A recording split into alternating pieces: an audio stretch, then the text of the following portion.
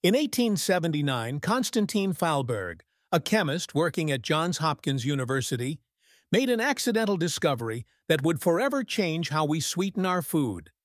After a long day researching coal tar derivatives, Fahlberg noticed something strange when eating dinner. His bread tasted unusually sweet. Realizing the sweetness came from chemicals on his unwashed hands, he returned to the lab and identified the compound as benzoic sulfamide, which he later named saccharin. Being 300 times sweeter than sugar but containing no calories or carbohydrates, saccharin quickly gained popularity, especially among diabetics who previously had no sugar alternatives. During World War I, sugar shortages led to widespread saccharin use, cementing its place in food production and households across America.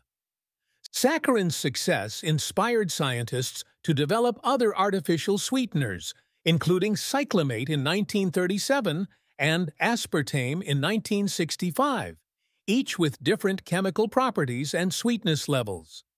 Controversy struck in the 1970s when studies linked saccharin to bladder cancer in laboratory rats, leading to warning labels on products containing the sweetener. Further research eventually disproved these concerns for humans, and by 2000, saccharin was removed from the list of potential carcinogens, fully rehabilitating its reputation. Today, artificial sweeteners have grown into a multi-billion-dollar industry, with products like sucralose, stevia, and monk fruit joining saccharin in the ever-expanding market of sugar alternatives.